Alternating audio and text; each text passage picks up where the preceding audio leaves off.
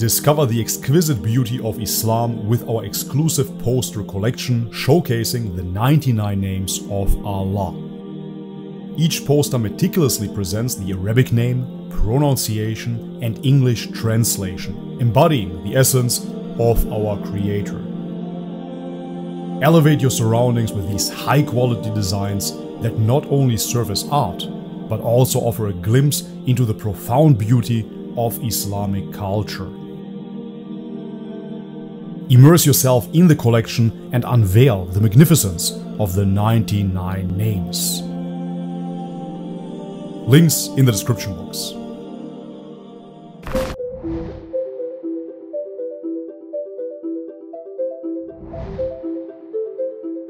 Alright guys, welcome back to the channel. If you're new, my name is Bobby. Guys, today we're going to react to the pagan origins of Christianity. On the channel, many prophets, one message.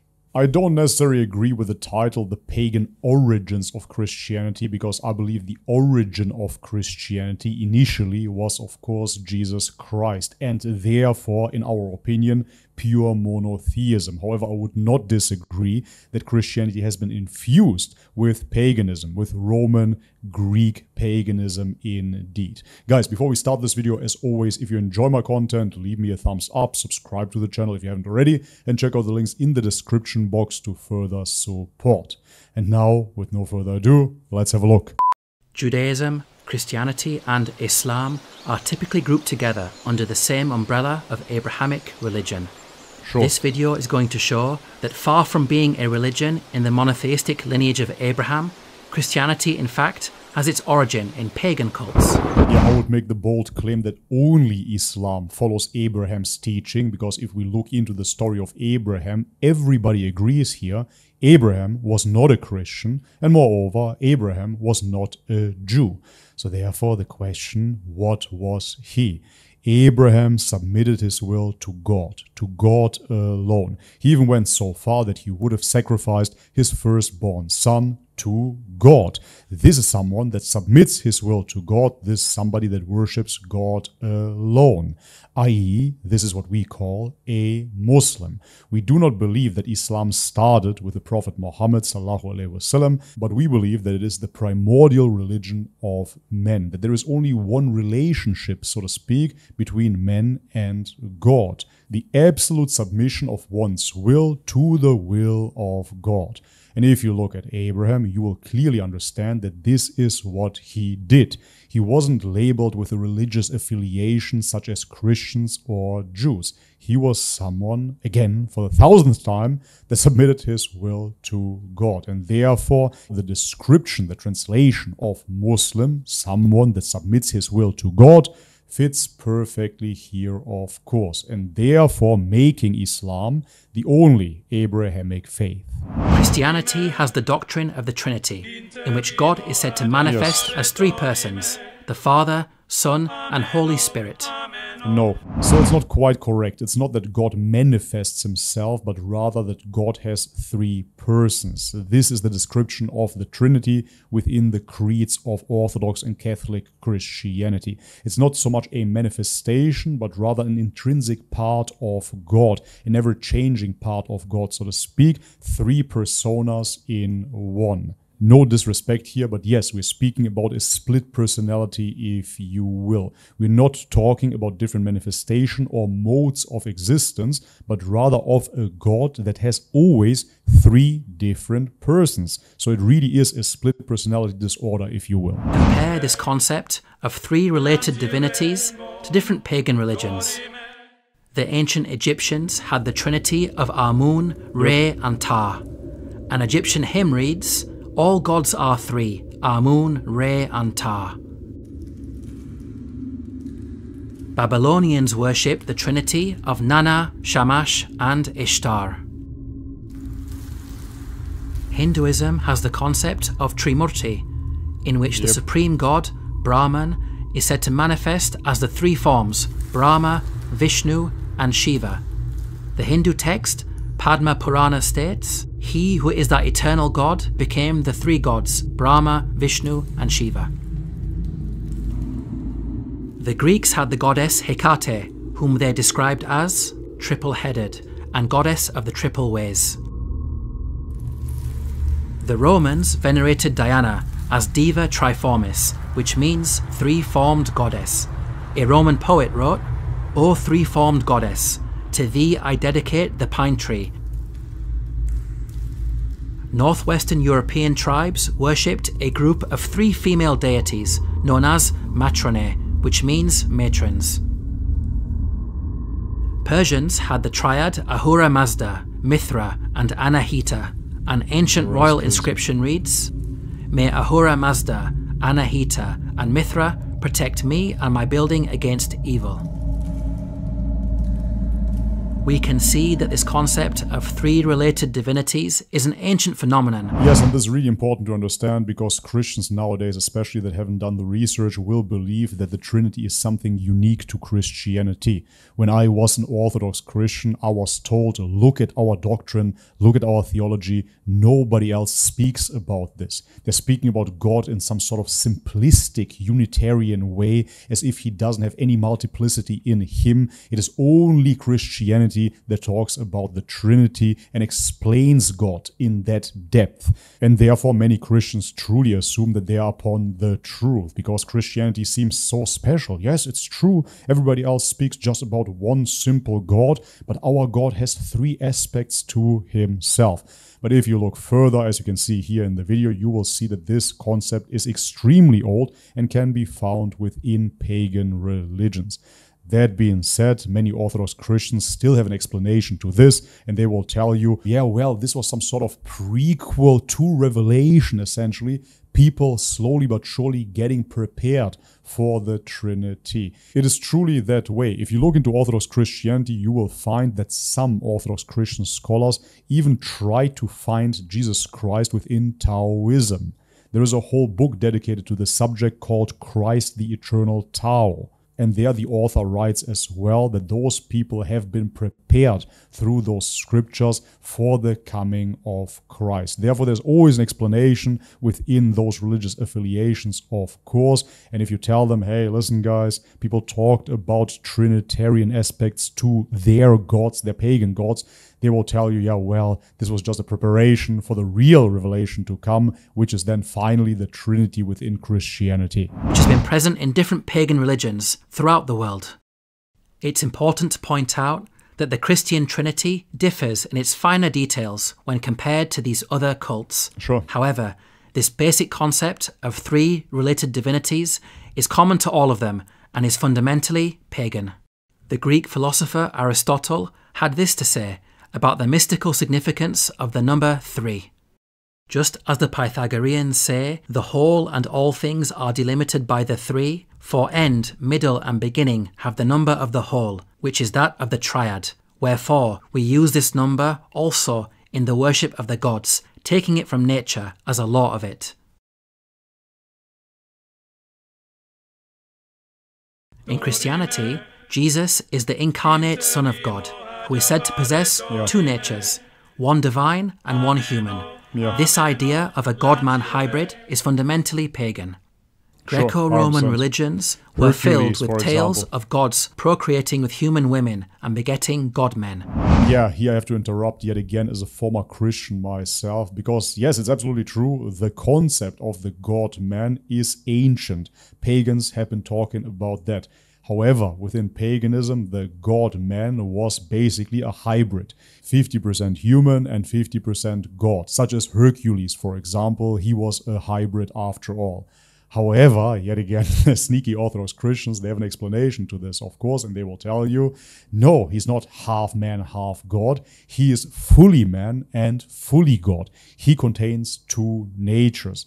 Like this, they believe they have an explanation, a sufficient explanation to this pagan issue. I, of course, beg to differ here. It doesn't make any sense, because what does it even mean to have two natures, to be 100% fully man and 100% fully God? That leads up to 200%.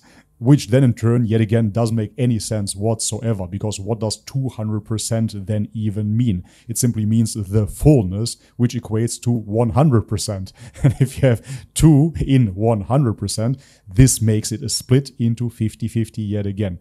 But as I said, they always have an explanation. They will tell you, no, we're not talking about those Greek mythological figures. We are talking about Jesus Christ, the God-man, which is fully man and fully God. God in the Greek pantheon, Zeus, visited the human woman Danae in the form of golden rain and fathered Perseus, a god-man. Hercules, also the son of Zeus, is another example of a god-man. The New Testament states that the role of the incarnate Son of God is to be the saviour of mankind. The Father has sent his Son to be the saviour of the world. The belief that gods became incarnate as men and acted as universal saviours was also common in paganism. Perhaps the best known example is the Roman dictator Julius Caesar.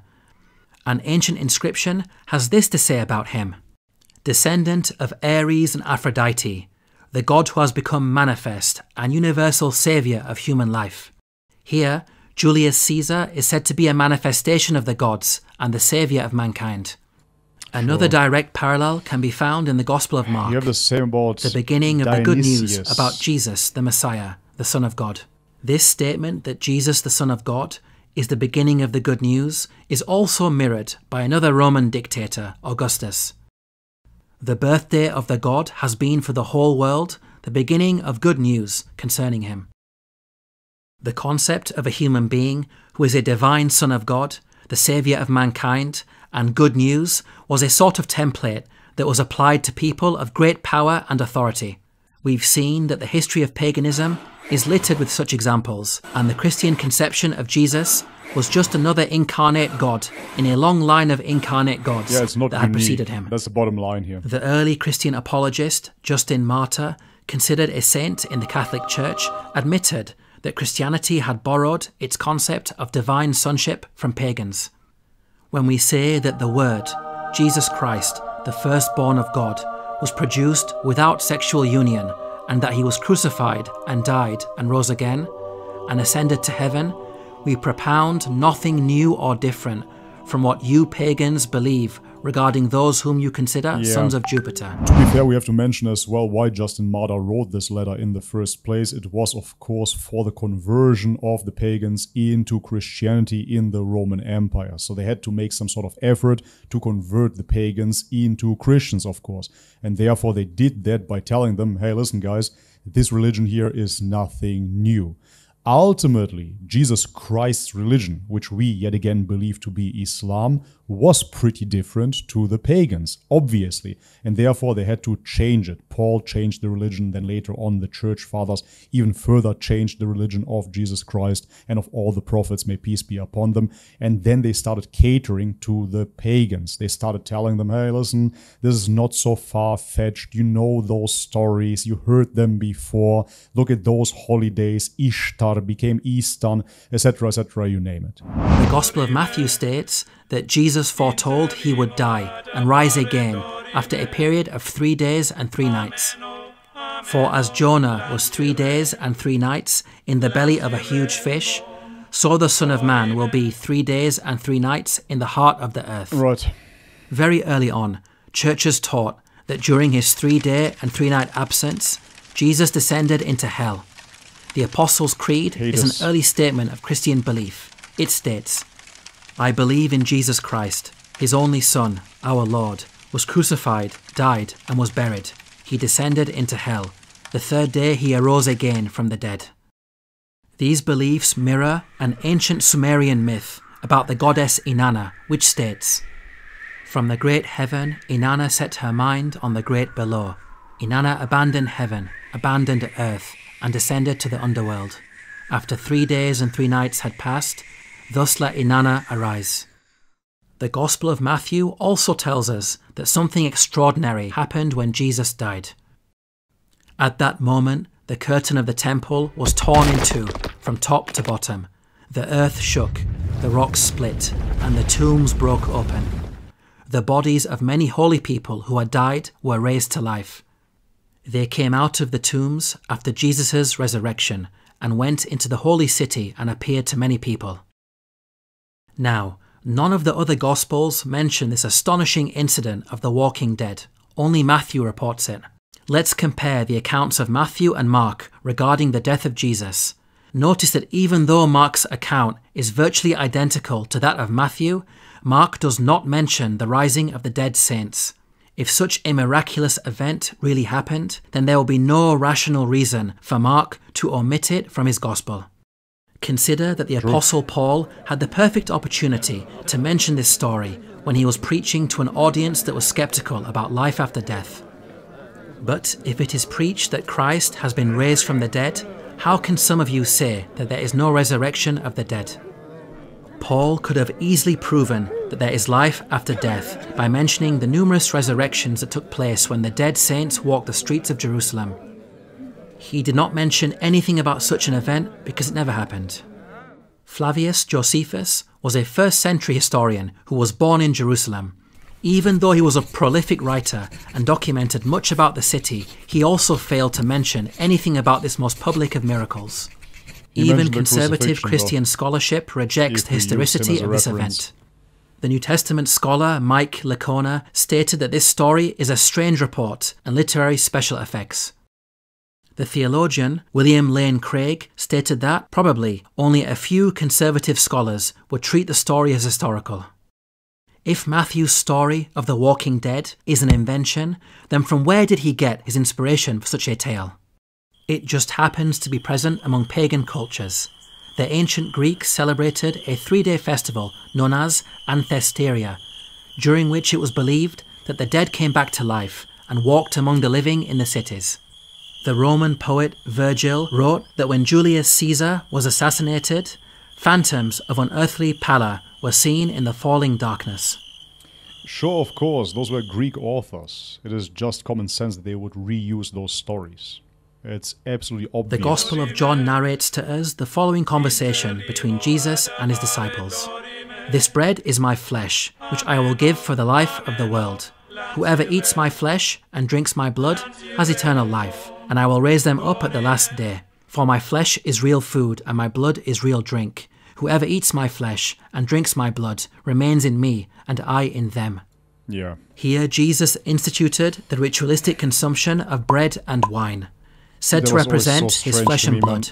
Just a quick interjection yet again here. This is one of those things, one of many things that really turned me off Christianity. I could never believe that this bread that I was supposed to eat was the flesh of Jesus Christ, that the wine that I was supposed to drink was his blood. And even if it was, what does it even mean? Why do I have to consume Jesus Christ, flesh and blood? It seemed so extremely cultish. I absolutely hated that aspect. It felt unnatural. It didn't feel like it had anything to do with the worship of one God. Once I entered a mosque for the very first time and joined in prayer, I felt such a relief because it just made sense. We're actually here in this mosque to pray to God? Yeah, well, that makes sense. So simple, so basic, but so surprising to somebody that comes from Christianity. Because you enter those churches and they're burning incense, and then you have to drink wine, and then you have to eat bread and turn in a circle 3 times, kiss the hand of the priest, kiss icons and whatnot. It felt so extremely unnatural and not like a path to God.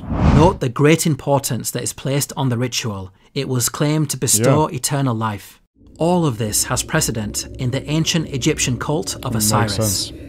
Osiris was believed to be the god of the dead and the god of resurrection. The body of Osiris was represented by bread. The valley gives you bread from the burial of her father Osiris. Your loaves are Osiris. The blood of Osiris was represented by wine. My blood is drunk, even my redness. You are wine, you are not wine, but the guts of Osiris. The ritualistic consumption of Osiris in the form of bread and wine was believed to allow one to partake in the nature of Osiris and be granted life. And in turn, you of course had many mystery cults, ancient mystery cults, and there is some research done on that where people come to the conclusion that actually originally, initially, it wasn't even wine and bread, but it was a metaphor for some sort of psychotropic substance that then would induce a trance-like state in which you could communicate with the gods, quote unquote.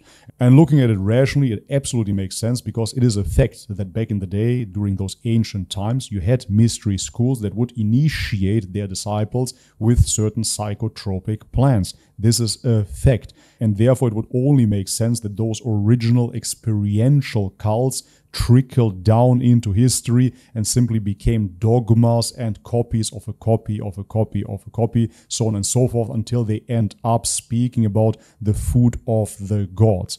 And then ultimately Christianity copies that ritual as well, now proclaiming that it is the flesh and the blood of Jesus Christ, the man God. Your eyes are opened by the earth, your limbs are gathered. Raise yourself up when the great bread and this wine-like water were given to him. The bread and wine ritual is performed in churches to the present day as a way of commemorating Jesus' resurrection back to life. In Christianity, the symbol of the resurrection is the cross. Most Christians assume that its design is based on the T-shaped Roman torture instrument. However, the Bible itself does not precisely describe the shape of the cross, it merely states it was made of wood or timber. You may be wondering where its design originated from. Like the bread and wine eating ritual, the cross... That point doesn't really matter that much because the reference within Orthodox Christianity is not just the Bible, just as in Sunni Islam, you do have hadith additional to the Quran. Within Orthodox Christianity, you have to understand that it was those church fathers that actually compiled the Bible. And therefore you have tradition and certain writings of the church fathers that further explain. And this is why if you look at the cross, the Orthodox cross looks different than the Catholic cross as well. Of course, Orthodox Christians do believe that their depiction of the cross is absolutely accurate and historical. Also happens to have a parallel in ancient Egyptian religion. Compare the Christian cross to the Egyptian ankh. Yeah. Their resemblance is not just in shape, but also in meaning, as Egyptian hieroglyphics use the symbol to represent the word for life. Here, the Egyptian god Horus is bringing a dead pharaoh back to life using the ankh. We can see that the ankh and Christian cross are both linked to resurrection. The early Christian historian Socrates Scholasticus recorded a fascinating argument between Christians and Egyptian pagans who both laid claim to the cross. When the temple of Serapis was torn down and laid bare, there were found in it, engraven on stones, certain characters which they call hieroglyphics, having the forms of crosses. Both the Christians and pagans, on seeing them, appropriated and applied them to their respective religions. For the Christians claimed this character as peculiarly theirs, but the pagans alleged that it might appertain to Christ and Serapis in common.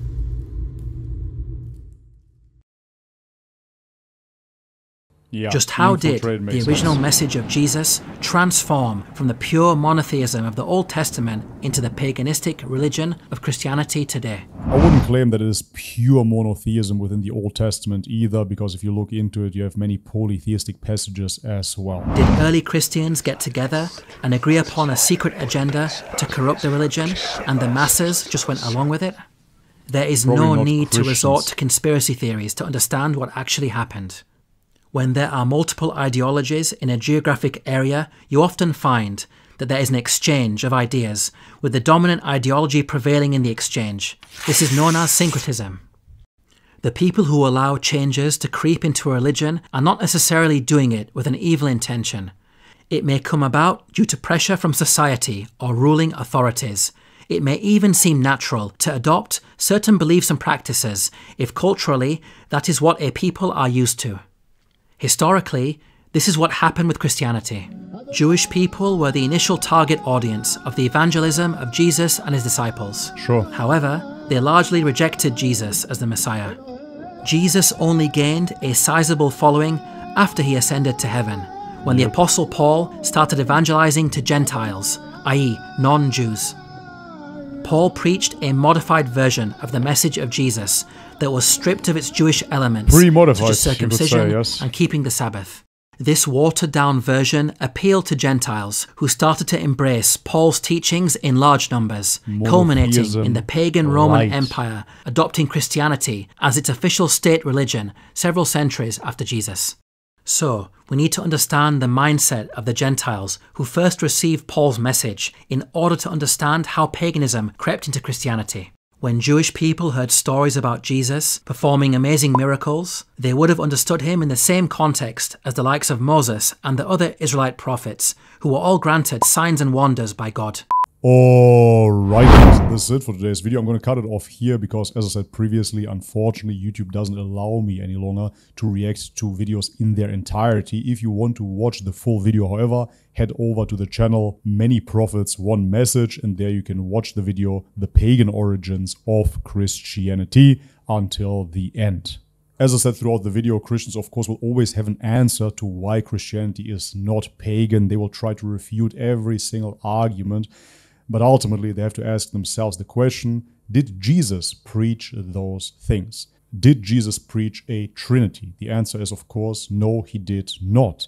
Was Jesus circumcised? The answer is, of course, he was. Did Jesus eat pork? The answer is yet again, of course, he did not. Did Jesus pray with his face on the ground like Muslims do nowadays? The answer is here yet again, yes, of course, he did. Did Jesus Christ ever claim to be a Christian? Did he ever call his followers Christians? We do not find any evidence of that. Did Jesus Christ celebrate his own birthday? Probably not. Did Jesus Christ celebrate Easter? Well, yet again, probably not. Did Jesus Christ teach you to pray to saints, to ask for intercession? Yet again, probably not. And did he ask you to pray to his mother, to Mother Mary, and ask her for favors? I don't believe so. So those questions have to be answered first, of course, and then by answering those questions, we of course have to ask further questions, such as, what was the religion of Jesus then? If he didn't do all of those things that Christians do nowadays, what did he do? What was his relationship to God? As Muslims, we say his relationship to God was that of submission. He said in the Father's prayer, "Thy will be done," if it is in your will. That clearly shows yet again that he is putting God's will first, putting God's will over his own will. This is someone that submits his will to God alone, i.e. a Muslim. Alright guys, but this is it for today's video. If you enjoyed it, leave it a thumbs up, subscribe to the channel if you haven't already, check out the links in the description box below to further support my work. And as always, may God bless you all, much love and peace.